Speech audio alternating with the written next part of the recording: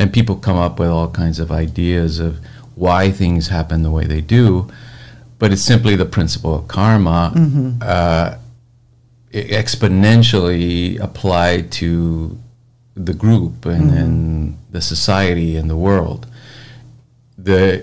What we see as results of our human actions are the results of karma. That law of karma is operating in everything, in everyone's lives.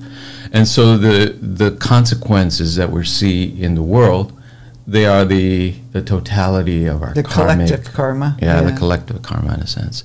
So the question is, are we stuck in that destiny, right? It's called determinism in philosophy. Is our future determined essentially already?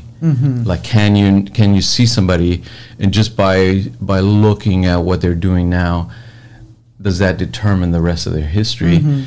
And the answer would be that yes, if this person is not conscious in any real way, but they're simply playing out their karmic conditioning, you can pretty much see where their life is going to lead them. There's a famous saying in psychology: the best predictor of future behavior is past behavior. And so we try to get people to change that we're in relationships with, or our parents to change, or our boss to change, or even ourselves to change. And that kind of feeling of powerlessness to that. And when we get to that idea of like what determines your destiny, is that I think number one is owning that you can change it, and that you're the cause of cause and effect. There's no external cause.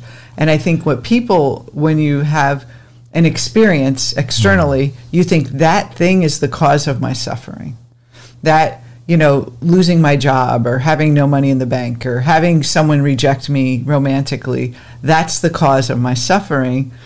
Instead of saying, no, the cause is in my mind.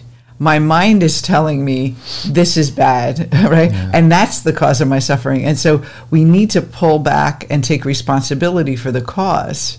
And then so if there isn't enough money, there isn't enough love, then if I'm the cause, at first you don't want to blame yourself, but it's not blaming, it's actually taking responsibility and taking control of your own destiny.